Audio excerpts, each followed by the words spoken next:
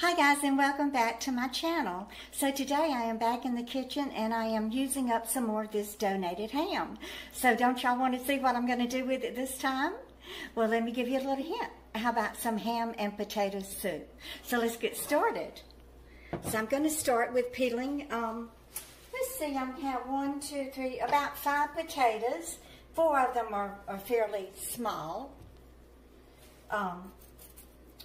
Now, if you wanted to make just the potato soup, of course, you would probably want to use more potatoes, but I'm going to be adding my ham to this, so I don't really need that many potatoes. These have already been scrubbed with a brush. They're nice and clean, so I just have to peel them and dice them, and then I'm going to saute a small onion in some butter, and then throw in a couple of shredded carrots to give it some color and sweeten the soup up a little bit.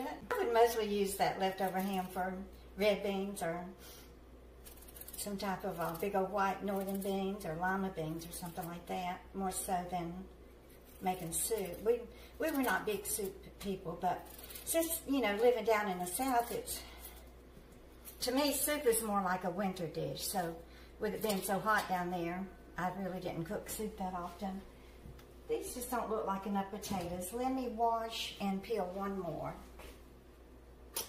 Okay, so I ended up dicing 6, kind of about that big around, small potatoes. I think one was a little more like a medium size. So about 6 potatoes, and then I diced two small carrots, or 1 large one, whatever you have in your fridge or your root cellar. And then this is about a cup of diced onions, which is 1 onion. So I have the fire on underneath my pot, and you want a fairly big saucepan. And I'm going to start with a half a stick of butter. You can use lard or bacon grease, Crisco, whatever you prefer. But we're going to brown the onions in this half a stick of butter first. Now we'll be boiling. Some people do boil their potatoes before they make the cream sauce for them, but I'm just going to cook everything together, and then I'll add the milk and the flour at the very end and just cream it up a little bit. Like I was saying, we didn't eat a whole lot of soups, you know, down in South Mississippi. So my subscribers that still live down in Mississippi, you can let me know if you cook soup and if you cook it only in the winter time. I don't know what it is. It's just something about cold weather that, you know, makes you want to eat a big old bowl of hot soup, especially tomato soup. So let's go ahead and start. We're not going to really brown the onions. We're just going to cook them until they're kind of translucent. Get some of that delicious aroma and flavor out of these onions. So, how's everybody's New Year starting off? Mine's kind of slow and just trying to regroup and think about what direction I want my channel to go this year. Let me show you how well these onions are cooking. They sure do smell good. So to this, I'm going to add the carrots. Now I'm not doing, I do have celery in the fridge, but I'm not going to put celery in it because I want this just to be a basic soup. So, you know, if you're hungry and you don't have much to eat, you can always go down in the root cellar and get you a few carrots and a few potatoes and maybe a turnip root or whatever you got in there and make you up a big old pot of hearty soup. And usually, you know, if you have a smokehouse like we used to have back in the 40s and 50s, you could go out there and get you some ham hock and throw in it. I am going to be using some of my leftover ham. This is the donated ham that I have frozen. And y'all, I still have at least half of that ham in the freezer. That's going to last me probably another 6 months. Y'all are going to get tired of my ham recipes. Now the soup itself is going to cook probably 30 or 45 minutes. So I don't really have to cook these a whole lot, and I definitely don't want to burn my butter.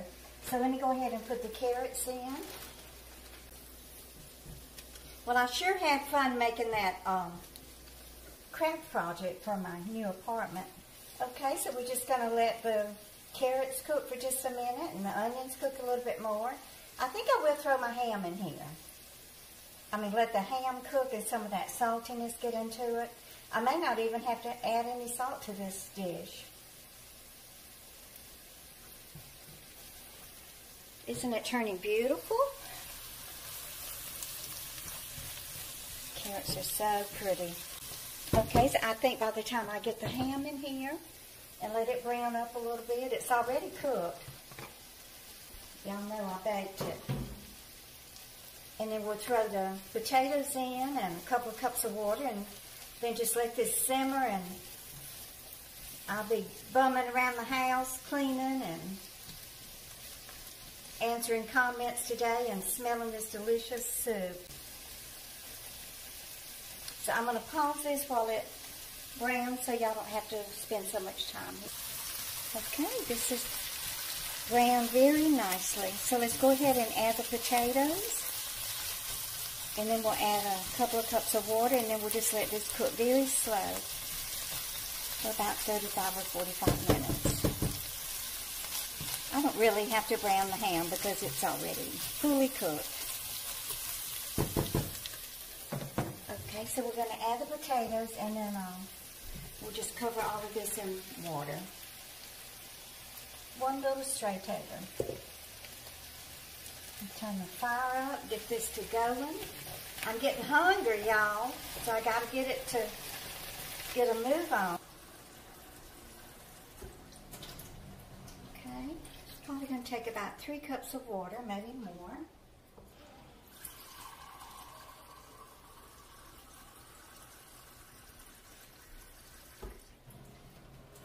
There we go, 3 cups of water.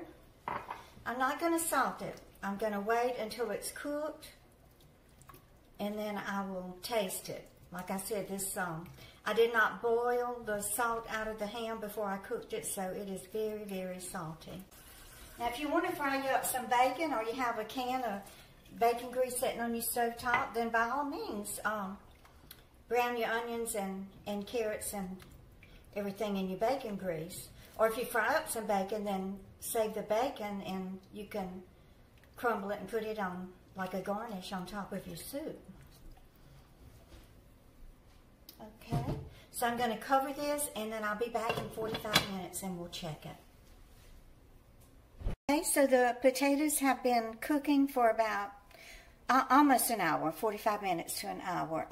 So now I'm going to add 2 cups of milk to this mixture, and to the milk I'm going to add a teaspoon of flour because I want to make sure that my soup is nice and creamy. Now, all you good cooks out there know you have to add your cornstarch or your flour to a cold milk or cold water. Okay, so let me just add this mixture slowly while I stir.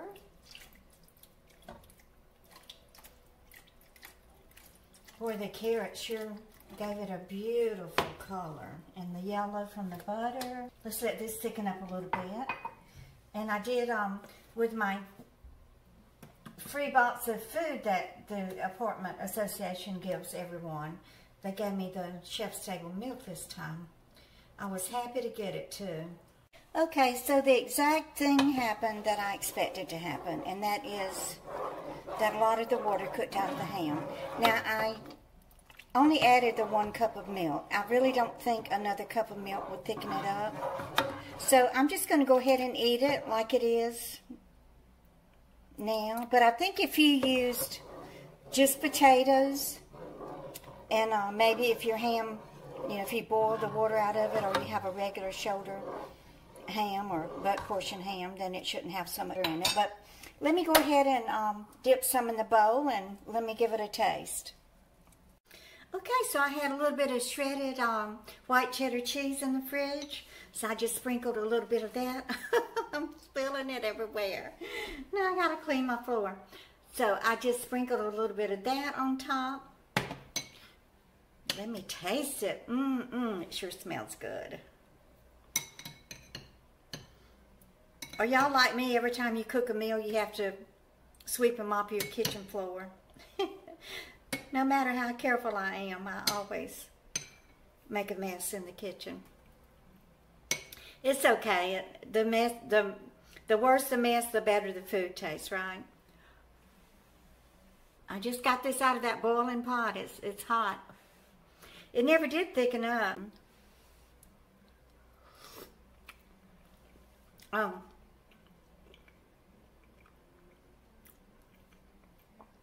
I forgot to tell y'all to make sure you add about a half teaspoon of salt. Even with the salty ham, I ended up having to add some salt. I want to get a bite of the ham this time.